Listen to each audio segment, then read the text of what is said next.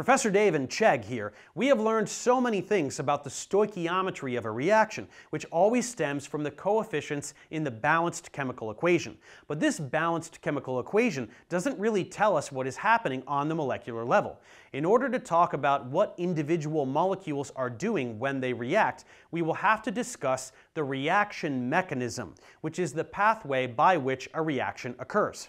This may seem a bit abstract, but it's quite important, so let's shrink down to the molecular level and get a closer look.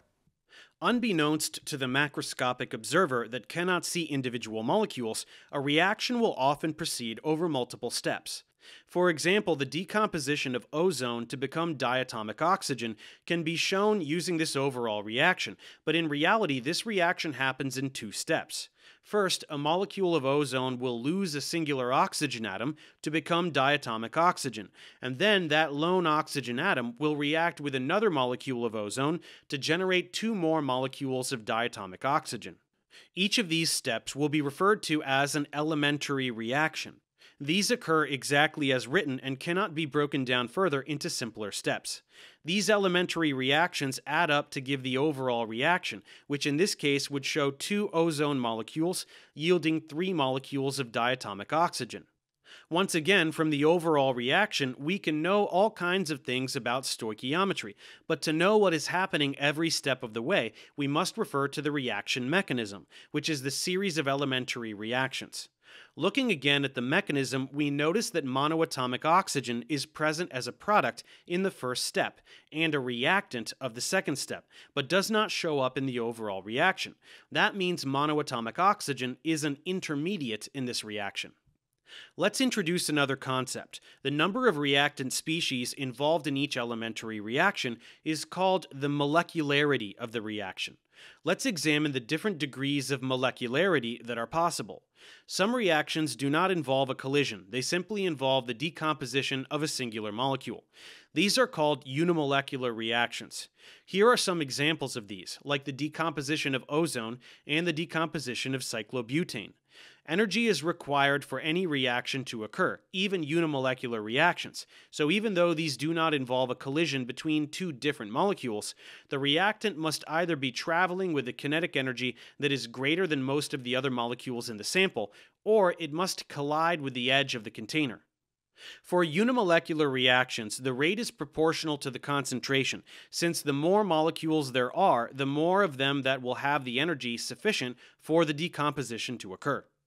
Most often, reactions will involve two molecules that collide with one another, whether they are the same type of molecule or two different types of molecules. In either case, this will be called a bimolecular reaction. These types of reactions could either be first order in A and first order in B, or second order in A, depending on the identity of the molecules involved.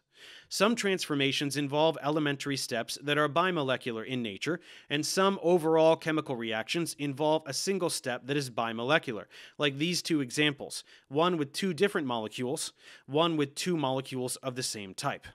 While bimolecular reactions are the most common, there are reactions that we would define as termolecular, meaning 3 different molecules must collide at the same time in order for the reaction to occur.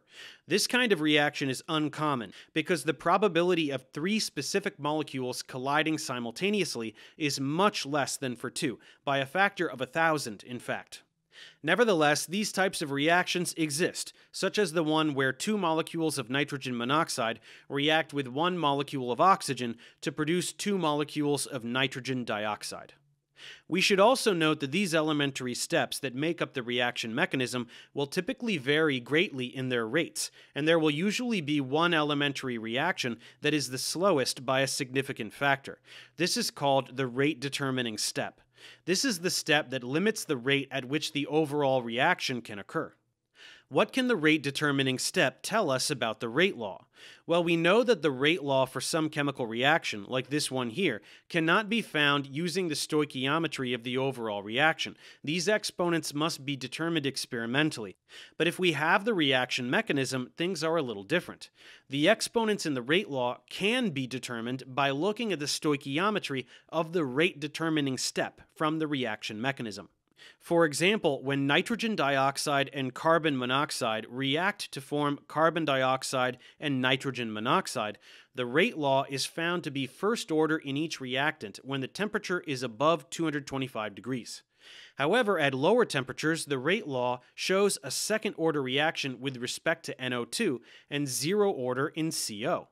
This is not consistent with a single-step bimolecular reaction, as is shown in the overall chemical reaction. Instead, a mechanism like this makes more sense. As we can see, the first step is the rate-determining step, and the rate law we could derive from the stoichiometry of this elementary reaction will match the rate law for the overall reaction below a certain temperature. Whenever the rate-determining step is the first step in a reaction mechanism, the rate law for the overall reaction will simply be the rate law for this step, and this will often be the case for multi-step reaction mechanisms. So reaction mechanisms are useful not just to give us a clearer picture of what is happening on the molecular level, but also because a rate law can be derived directly from the stoichiometry of the rate determining step without gathering any experimental data. Professor Dave for Chegg. See you next time.